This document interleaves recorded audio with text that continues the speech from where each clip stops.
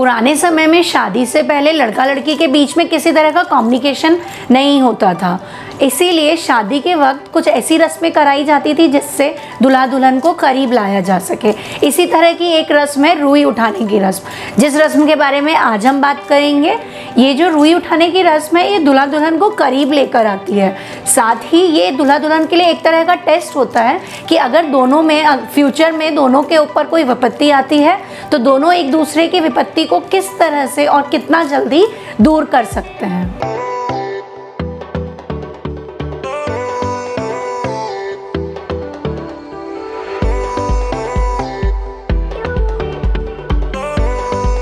खमा गनीसा, मैं हिमका और राठौड़ आप सभी का स्वागत करती हूँ हमारे YouTube चैनल गुलसा एंड हिमसा पर।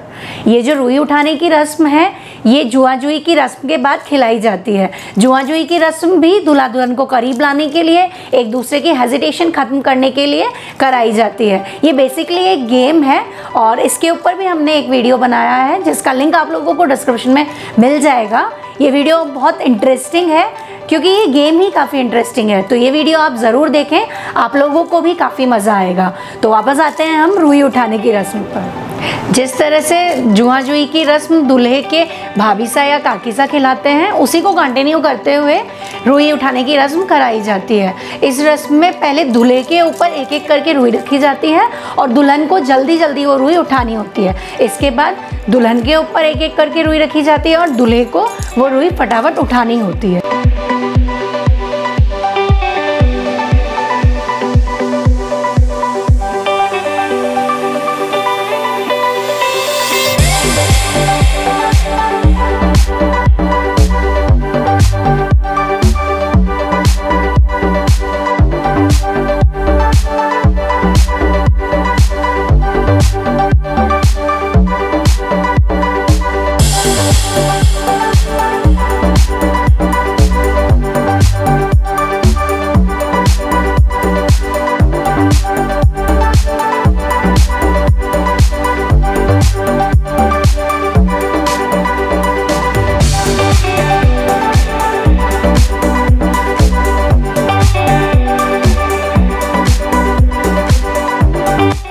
इसके बाद दूल्हा दुल्हन एक दूसरे को मीठे चावल खिलाते हैं और एक दूसरे का मुंह मीठा कराते हैं।